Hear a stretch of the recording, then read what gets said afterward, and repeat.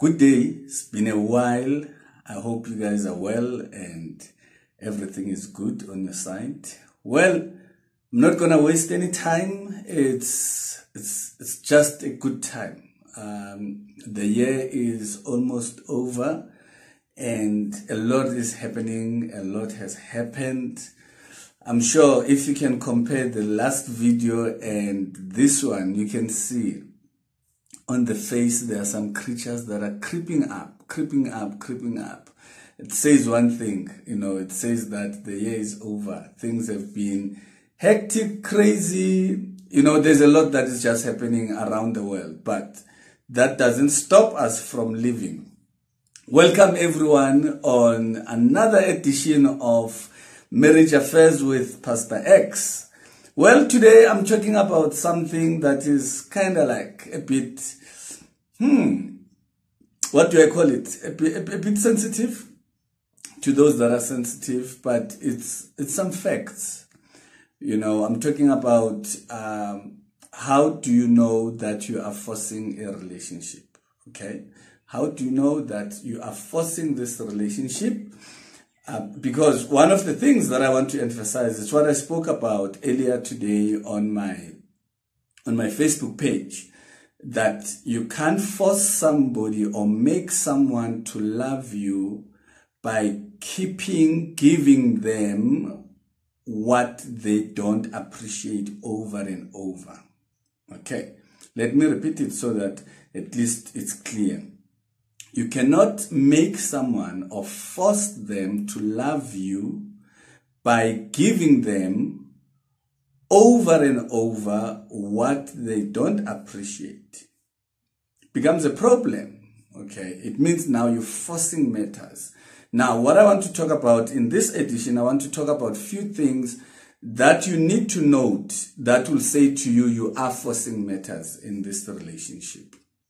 All right. So remember, if there's anything that you need, if you need any of my 24 audiobooks, you can get them on my WhatsApp line, 083-3317-350. But also you can click at the bottom here. I think it's this side. Yeah, one of the sides, there's a subscribe button. You click there and then you get all the updates. Well, it's towards the end of the year. We are left with only, I think, 2 events that will be taking place. These are our annual events. On Saturday, we have the stock taking where we review things in relationships. And then we have a gala dinner on the 15th of December. 15th December, wink, wink. That's what my son normally says when he wants something like, Daddy, can I have some snacks, wink, wink? I don't know what it means, but yeah. So that's what happens. 15th December, wink, wink. Those who know, you know. Okay. So let's get on to the topic. But I'm telling you one thing for sure, 2021 is going to be great in terms of the programs. Not that great. The great in the sense that the programs that we will be having are going to be amazing. I will be issuing out the calendar for next year in terms of the activities that we'll be having probably by end of this week. And we get to business. How do you know and when to know you are forcing matters in a relationship? I'm just going to give you a few things and then I'll be out of here. All right. The first thing that you will know that you are forcing matters, in other words, you are alone in this relationship. Your partner is not with you. Number one, if your partner is not curious about your day, if they don't really ask, genuinely, sincerely, how was your day? Because if I was not with you the whole day, I need to know the highlights of your day, because that's how I get to know you. That's how I get to know how you respond to things. That's how I get to understand why you are behaving and reacting a certain way. It's because of the things that have happened in your day. But at the same time, me asking about your day, it shows that I care about you and about what happens to you and around you.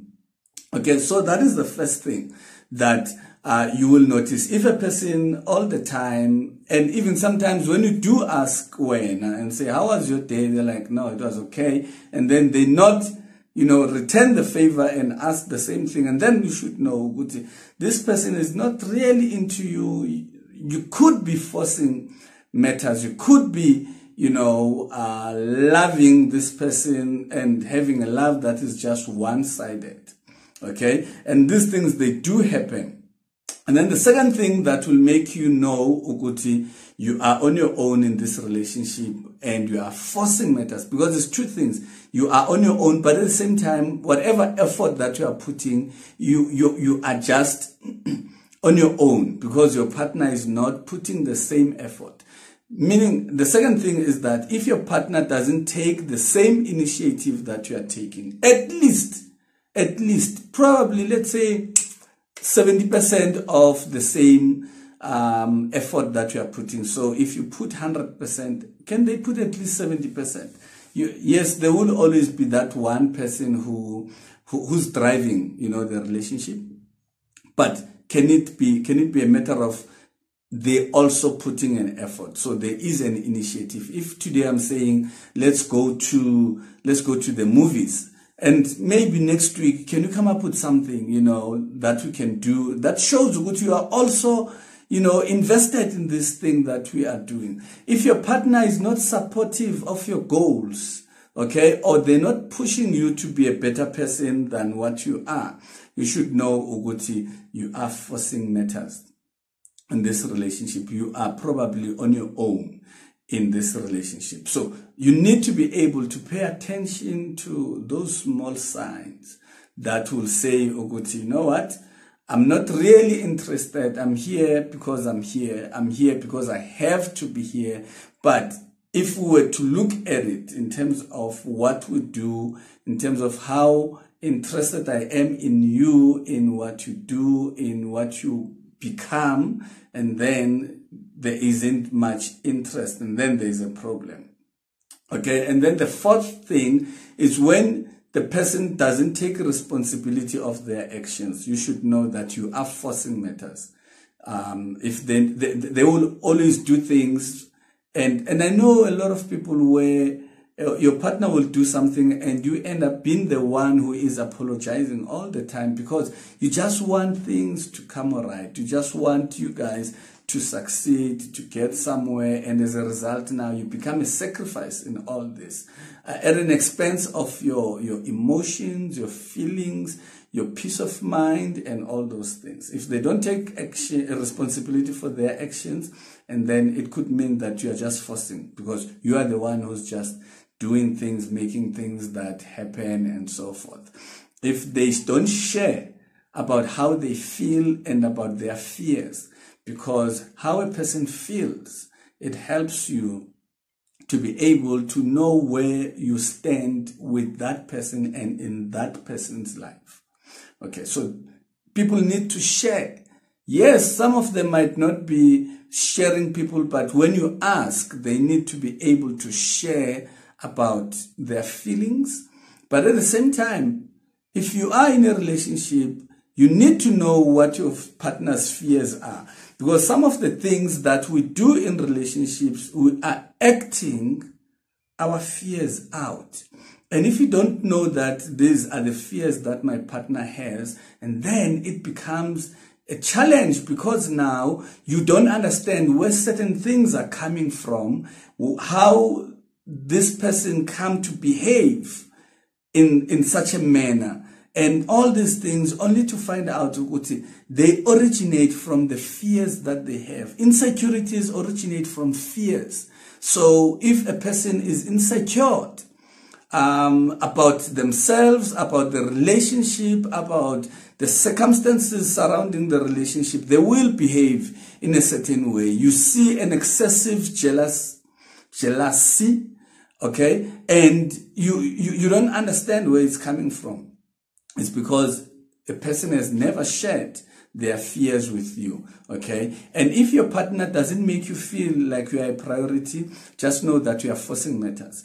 If a person is interested in you and they want to be part of the relationship, I promise you, they will never act like people who are not or who do not care to lose you.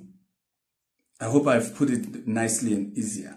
So if a person is really into you and they say you are a priority in their lives, they will act showing that they can't afford to lose you. You can't have somebody who doesn't care to lose you. You know, they might say it, but if their action is saying something else, and then it's a problem. So you need to feel like you are a priority. Otherwise, you might just be forcing matters. You might just be, you know, continuously forcing this person to love you by giving them what they just don't appreciate. And if a person is not really interested or bothered if you are happy or not, just know that you are forcing matters, because somebody who is interested in you and somebody who is concerned about your well-being, when you are not happy about something, they will never repeat it. They will never repeat it. No normal person will repeat the same thing that they know it hurts their partner if they really care about you as a person. If they don't pay attention to small things, I'm talking about small things. If your partner is really into you, they need to know, you have a pimple here, you didn't have this pimple. They need to be able to notice, you know what, you had this, but you don't have it. They need to notice that, oh, you've done your nails today. Or they need to pay attention, like pay attention to detail. If a person is not paying attention, we pay attention to things that matters. For an example, if a person that you know or you yourself have bought a new car, all right, when you drive on the road, you'll start seeing that car a lot. Why? Because you are paying more attention to it. Okay, but before you bought a Picanto, you didn't see Picantos on the road. But all of a sudden you bought a Picanto, there are a lot of Picantos everywhere. Every parking space is filled up with a Picanto. Okay, you're paying attention. So if your partner is not paying attention, Mamela, if they're not paying attention to you, they're paying attention to someone else. That is the truth. That is the honest truth. We pay attention as human beings, okay? So even if then it's not a person they're paying attention to, but they're paying attention to something else. There's something that is distracting them to lose attention from you. And you know that you are on your own on that one, okay? And then the other one is, if you feel, you know, lonely most of the times in that relationship, oh, definitely, you cannot be lonely in a relationship. The minute you feel lonely, it means, Oguti, there are things that you are forcing. Now your spirit is rejecting the effort that you are putting. Okay? Your spirit is rejecting the effort that you are putting. Because why? You are just putting a lot of effort and nothing is being put back into you. And as a result, now you feel drained. You feel tired. It means that you are forcing matters. And then the last one, and I will leave you, Mdagaba. If you are just not true in this relationship, the minute there is a triangle besides God, the third force besides God, at any given time, just know you're forcing the relationship. So it doesn't matter who. It could be the mother-in-law, it could be the friends, it could be a side nigger, a side chick. It doesn't matter. It could be the kids. The minute, in terms of the space, there's a third force that influences the two of you and how you relate, then you should know, Uguti, you are forcing matters. You are alone in this relationship. I hope you are blessed with this, and I hope it just opens up your mind into paying attention to small red flags that are there in your relationship. May God bless you. And please, as we're going towards a festive season, please take care of yourselves. Be safe. Drive safe, be responsible in everything that you do, and please keep well until we meet and talk again next year. God bless.